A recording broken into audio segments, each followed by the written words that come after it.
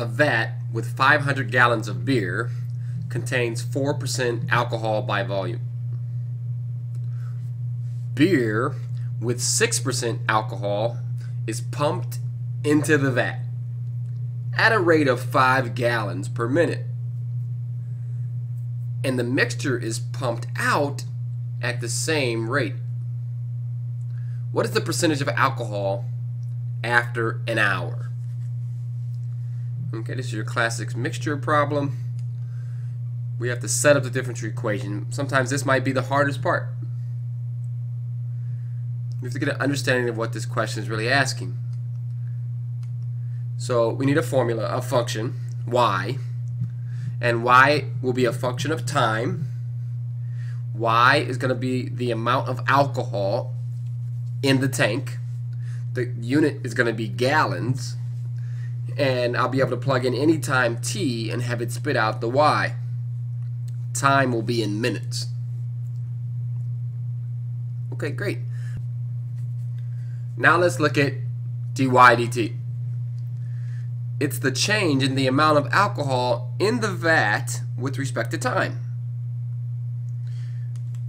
Its units will be gallons of alcohol per minute, right? Y is in gallons of alcohol and T is in minutes. So we'll be able to measure dy dt by doing the following.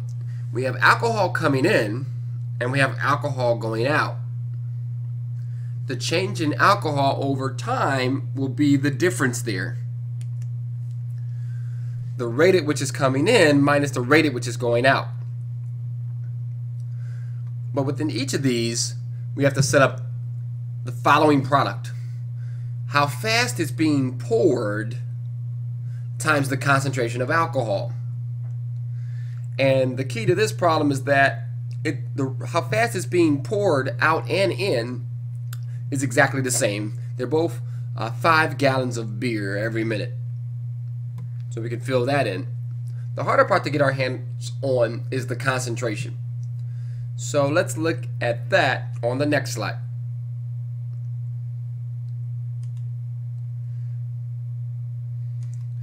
So what exactly is the concentration? Well, what's the units for concentration? Well, in the end, we're supposed to end up with gallons of alcohol divided by minutes. So think of it as like a chemistry cancel the units kind of a question, where we need to get the units to be gallons of alcohol per minute, so concentration will be gallons of alcohol divided by gallons of beer. You see, it's going to be plugged in place of this set of parentheses here, and so the gallons of beer must cancel out, and then I'll have the right unit, gallons of alcohol per minute. And so let's look at on our way in what's happening. We have 5 gallons of beer coming in, and we were told in the problem that it was 6% alcohol. So what is 6% of 5 gallons? Multiply 0.06 times 5, you end up with 0.3 gallons of alcohol. That's what's coming in for every 5 gallons of beer that are coming in. So then the concentration coming in will be 0.3 divided by 5. That's our units, gallons of alcohol divided by gallons of beer. How about the concentration going out? Well, in the tank, how much alcohol is there? That's going to be represented by the function y. In the tank, how many gallons are there? It's 500 gallons of beer. So we divide these gallons of alcohol by gallons of beer, and that'll be the concentration. The good thing about this problem is that the 500 gallons is constant. We are gaining 5 gallons of beer, we're losing 5 gallons of beer. We'll always have 500 gallons of beer in the tank. If I change this, then I'm able to do the problem. I'm not able to do the problem as a separable. I have to do it as a linear. So we divide y over 500, and that gives us the concentration of alcohol going out. gallons of alcohol divided by gallons of beer. And so we'll take these guys and we'll plug them in, and we'll continue to set up this differential equation on the next slide.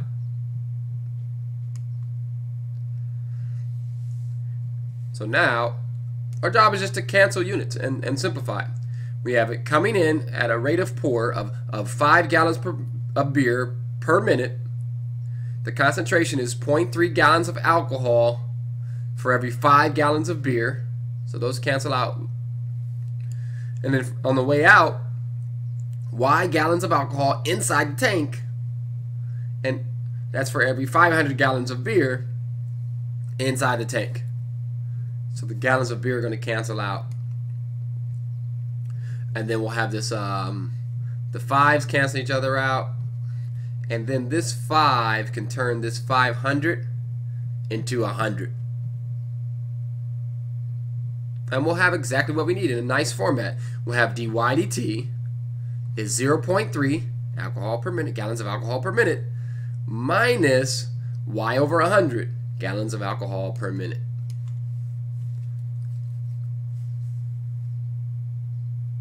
Great.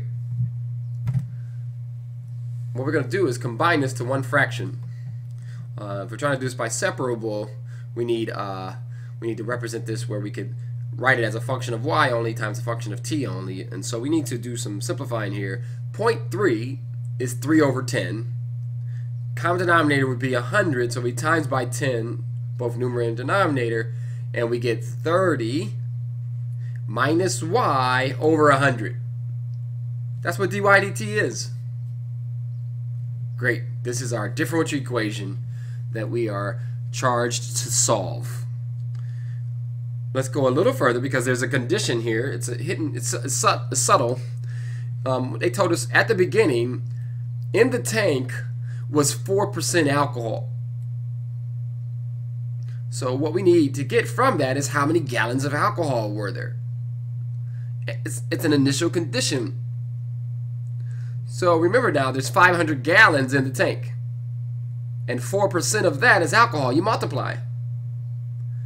And you get 20. So when t is 0, y should be 20. Y of 0 equals 20 is our condition. We'll just take these two, the equation and the condition, and now we can solve. Consider this halfway through the problem. We've set up the differential equation. And now we're just going to take it from here. We have the setup. Now we'll just separate, integrate, and finish it out. Let's start that on the next slide. So what's the first step? Well, I guess it's step 2. We need to separate the variables. Go to your equation and put any y and dy on the left-hand side, any kind of t and dt on the right-hand side. So this 30 minus y needs to be moved over to the left-hand side. This dt needs to be moved over to the right-hand side. So we multiply and divide. We multiply by dt. We divide by 30 minus y. That'll put things in their right place. We'll have dy over 30 minus y equal to 1 over 100 dt. And we separate it. Very good. Now we need to integrate both sides. Integrate the left, we integrate the right. On the left, let's write it as 1 over 30 minus y. It looks like a log, but we have to be very careful with this negative side. Let's do a U-substitution. If we let u be equal to 30 minus y, it looks like we'll have 1 over u, but be careful, du is the negative of dy. Or negative du is dy. So when we go to set it up, yes, we have 1 over u du, but it's a negative du. And therefore, that replaces the dy. And therefore, we have negative the natural log of u. Technically in absolute values. Going back in, we have negative the natural log of 30 minus y in absolute value. That's equal to t over 100. These guys are both indefinite integrals, and so we add a c to both, but we combine them on the right-hand side with a plus c. Okay, we just need the condition. to help us get this C, and we'll be almost done. So y of 0 is equal to 20 tells us that we're going to go plug this condition in, that when x is 0, y is 20. We found that out. Not x, I'm sorry, t. When t is 0, y is 20. So we plug it in. 0 plus c on the right hand side, and negative the natural log of 10. That's what c is. Negative the natural log of 10.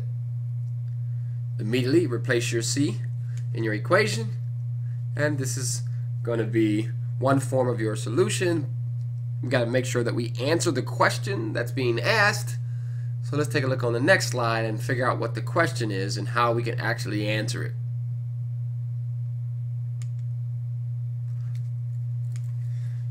We're told to solve the problem, which is stated as, what is the percentage of alcohol after an hour? An hour is 60 minutes. So when t is 60, they want us to find y. Well, we'll plug in the 60. And we'll algebraically manipulate to solve for y. Okay, canceling the zeros. This is 6/10, or 0.6. It's really best to move this negative first, not by moving it up as the exponent, but just multiplying everything through by a -1. And therefore, we're ready to do the next step, which is to make each side the exponent on e. And so there won't be any complications then. We can make e to the left be equal to e to the right. These guys would cancel. Left-hand side will be 30 minus y. With the right-hand side, what we have is a sum up in the exponent. We have an e to the a plus b, which we can split to be e to the a times e to the b. And e to the natural log of 10 is just a 10. We can take that 10 and move it down as the coefficient on this e term. Okay, great. Well, what are we going to do? We're going to shift the y over to the right hand side, shift this 10, e to the negative 0.6 on the left hand side, and we'll have y. That's how many gallons are in the tank after an hour, after 60 minutes. This is how many gallons of alcohol there are. Now, they don't ask us for how many gallons of alcohol. They say, what's the percentage of alcohol? More practical question. Big picture, you started with alcohol that was 4% by volume. You poured in some more potent alcohol, more potent beer. The beer that you poured in was 6% alcohol by volume, and so you should be raising your alcohol level of your beer by pouring in this more potent beer. And so the question is then, what's your percentage of alcohol after an hour? Has it gone up from 4, and what will it be? So we have that many gallons of alcohol in the tank. Remember, percentage of alcohol is the gallons of alcohol divided by the gallons of beer. We know there's 500 gallons of beer, and then this represents the gallons of alcohol, so we divide them. That's the exact answer. We'll go to a calculator, of course, to get an answer that we can understand. It needs to be more than 4 for things to work out. By the physics of the problem, we have 4% alcohol in the beginning. We pour the 6% alcohol. It turns out when you divide these, what you get is 0.049 or 4.9%. We raised the potency of the beer that was in the vat because we poured more potent beer in, and after an hour we're almost up to 5% alcohol for our beer that's in the vat, and that solves the problem. Very good. Now I'm thirsty.